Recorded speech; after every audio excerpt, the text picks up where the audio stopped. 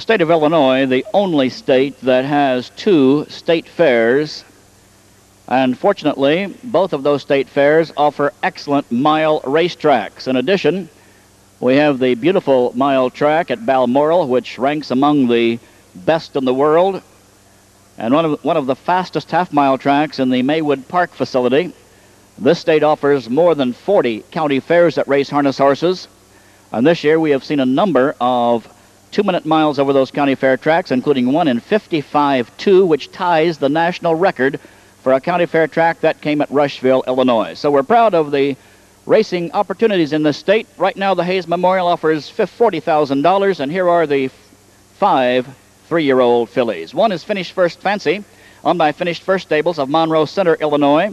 Brian Penske trains, Dave McGee drives. 2, Madeline, owned by Denise Dennis of Indianapolis, Phyllis Edwards of Greenfield, Indiana. Jeff Edwards trains and drives. 3, ARMBRO View, owned by Tanamera Farms Limited Liability Corporation of Felton, Delaware. Irvin Miller, the trainer, John Campbell in the bike.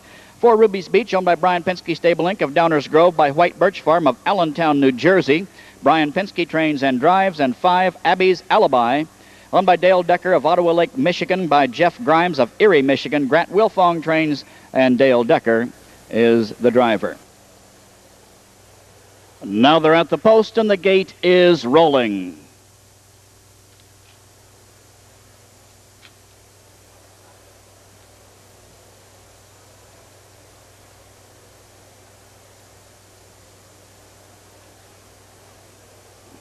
Here they come.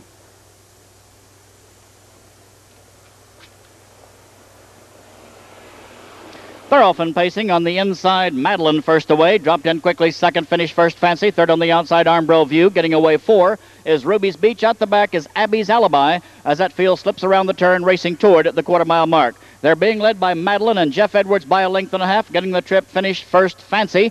Third, now to the outside on the move. There goes ARMBRO View, the Presidential Ball filly, racing past fillies, was third, now second. Now she's a leader before the quarter. ARMBRO View takes over for Campbell. Picking up cover will be Madeline second. Third behind her is Finished First Fancy. 4, Ruby Beach. 5 down the backstretch is Abby's Alibi. Front panel 29-1. They're racing toward the half. And now controlling the pace of this one is ARMBRO View and John Campbell, the sports leading money-winning driver. More than $180 million won by Campbell, and he's got the lead by a length and a quarter. Racing behind him, second is Madeline. Third down the backside, Finished First Fancy. Fourth is Ruby Beach. 5 still is Abby's Alibi. As they race past the half, they reach that point in 58-1 off a leisurely half. They're in the upper turn, and the leader is ARMBRO View. She'll head him toward 3/4. Nobody moving on the leader. Everybody content to ride single file as they drive around the upper turn. And second now, Madeline anxious, racing third behind her is Finished First Fancy. First to move is Ruby's Beach. Here she comes for Penske. Behind her is Abby's Alibi.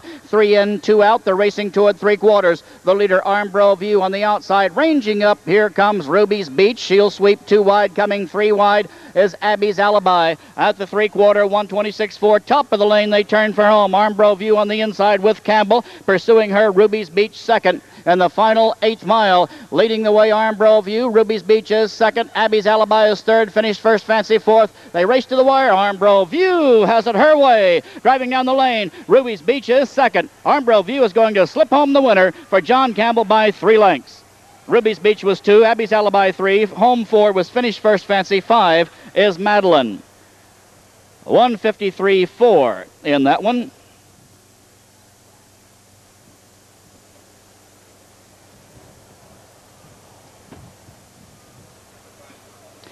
Here's the winner of that race, 4 Pacers, owned by the Tanamera Farms Limited Liability Corporation of Felton, Delaware.